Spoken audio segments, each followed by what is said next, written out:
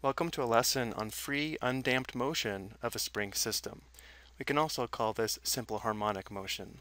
In this video, we will solve and interpret an initial value problem modeling free undamped motion. Let's begin by setting up our spring system. We'll start with a spring of length L that's not stretched, this length here. Next, we'll attach a mass to the spring, which will elongate the spring, and therefore S will be the spring elongation or the amount the spring is stretched. Next, the mass will be moved above or below the equilibrium position, which we'll call displacement. So in this case, looking at this diagram here, the displacement would be x. If the displacement is below the equilibrium position, x is positive, and if it's displaced above the equilibrium position, x will be negative. And again, in this video, we're considering simple harmonic motion or free undamped motion. Free undamped motion is motion that is not affected by forces such as gravity, air resistance, friction, and etc.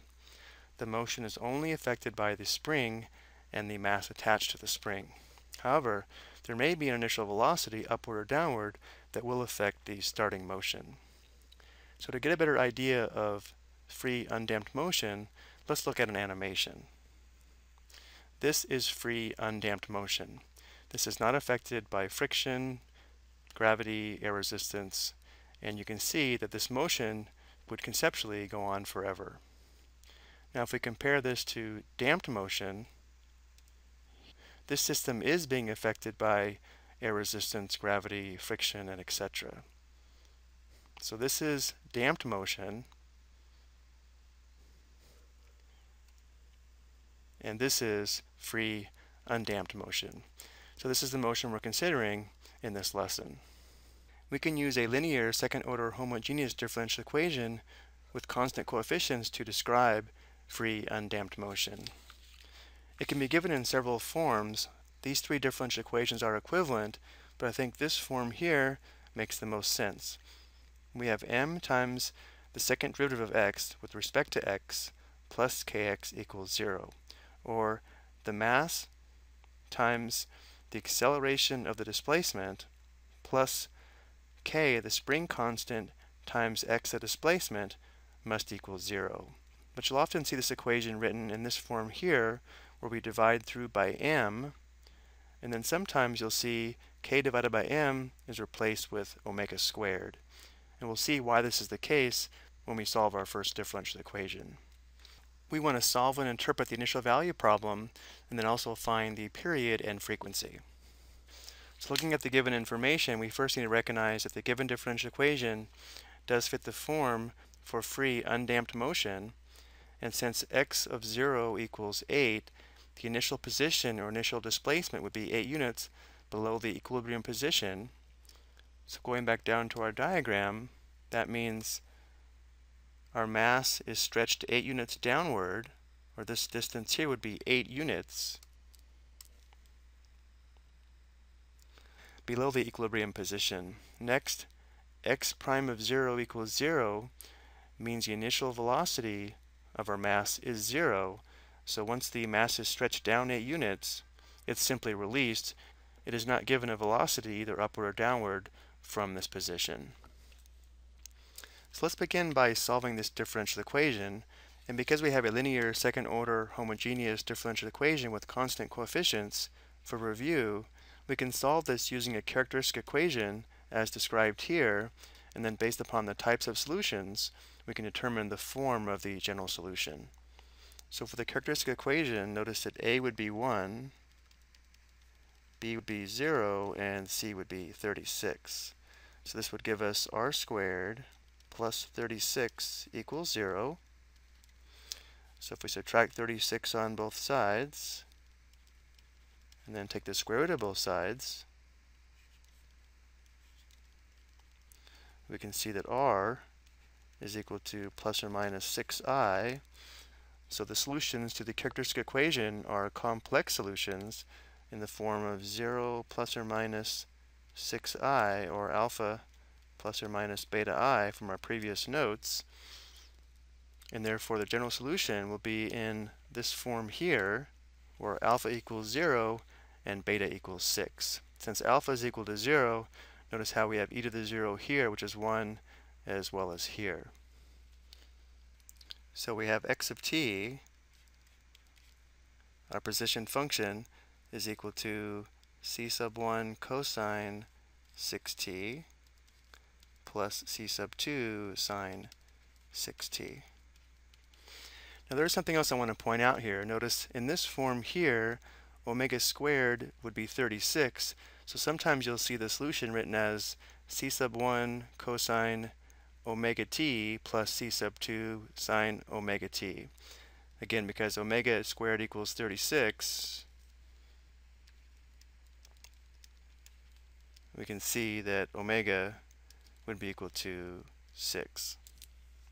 But again, I think it's important to make the relationship that we've already solved these types of equations when we were solving linear second order homogeneous differential equations with constant coefficients. Now we'll use these two initial conditions here and find the particular solution, which will be our position function. Let's go ahead and do this on the next slide. If x sub 0 equals 8,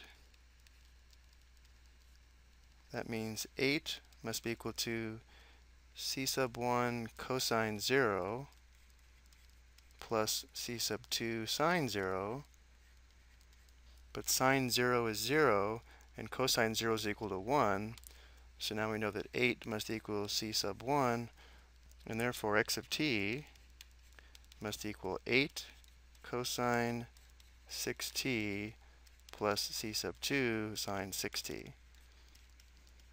And now since x prime of 0 equals 0, we'll have to find the first derivative to use this initial condition. So x prime of t would be equal to the derivative of 8 cosine 6t would be 8 times negative sine 6t times 6, or negative 48 sine 6t, plus the derivative of c sub 1 sine 6t would be 6 c sub 2 cosine 6t. And now since x prime of 0 equals 0, we know that 0 must equal negative 48 sine 0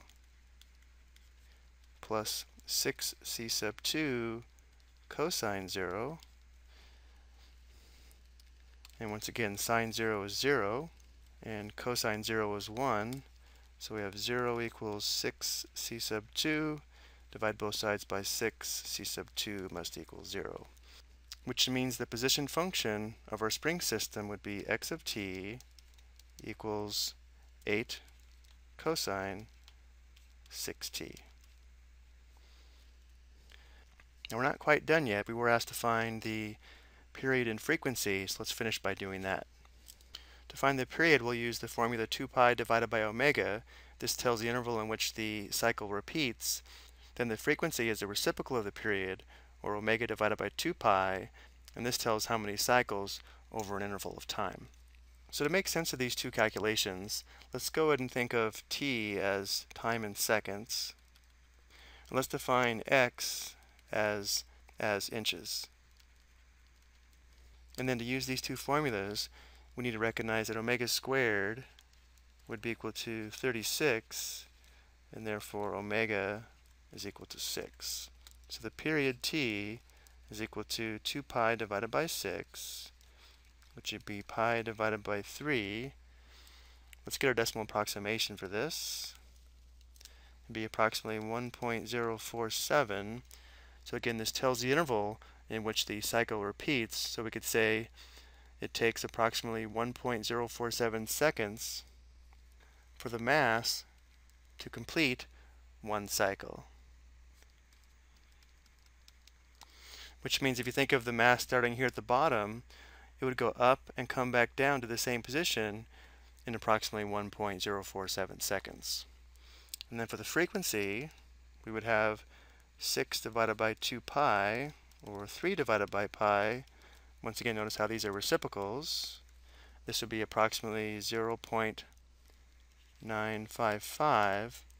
Again, this is the number of cycles over an interval of time. So we can say that in this system, 0.955 cycles are completed every second. Again, we weren't given these units, but I think including the units helps us make sense of what these actually mean. Let's finish by looking at the graph of our position function. Here it is. We have x of t equals 8 times cosine 6t. If we analyze this graph closely, notice how on the interval of length pi over 3 seconds here, notice how we do see one period of our graph. And 3 divided by pi would probably be somewhere in here, where if we go up to the graph, notice how we can see over this time interval, we're completing approximately 0.955 cycles, just a little bit shy of one complete cycle. I hope you found this helpful. In the next few videos, we'll look at some more examples where we have to write the differential equation from given information.